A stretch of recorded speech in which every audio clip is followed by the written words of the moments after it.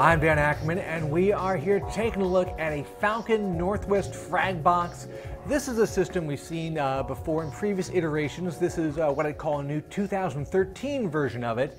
And what's new about it is it's one of the first systems that we got to see with Intel's new 4th generation Core i-series processors, otherwise known by the codename Haswell. And along with that, we actually also got one of NVIDIA's brand new GeForce 780 graphics cards. So we got all the new parts in a box that's a slightly updated version of the same kind of small form factor gaming Fragbox that Falcon Northwest and other companies have been selling for years. The design of this particular version is slightly updated, but it's still something you don't even really see that often now that everybody has laptops or all-in-ones, even for gaming. But it is fun to occasionally go back and get one of these big custom-made gaming boxes.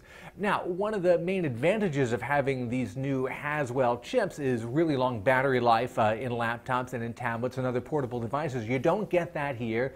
And frankly, because this is a traditional gaming desktop, Falcon really kind of ignores a lot of the things that are sort of trendy in computers this year, like touch screens and Thunderbolt, and of course that longer battery life that you do get with the Haswell. So it's much more of a traditional experience here. Our particular build with the 4th generation Core i7 quad-core processor, the NVIDIA GeForce 780 graphics card, and get this, 2 960 gig solid-state hard drives, all adds up to be very expensive. I think about $3,400.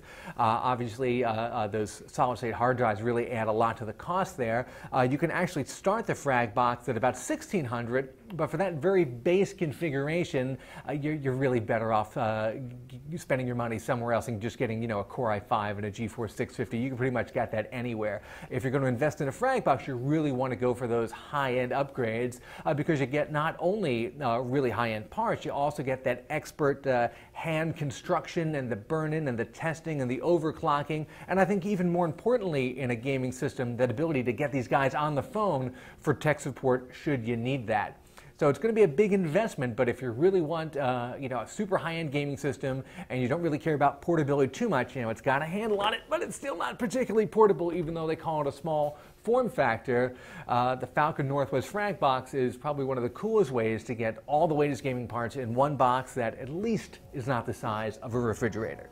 I'm Dan Ackerman, and that is the Falcon Northwest Fragbox.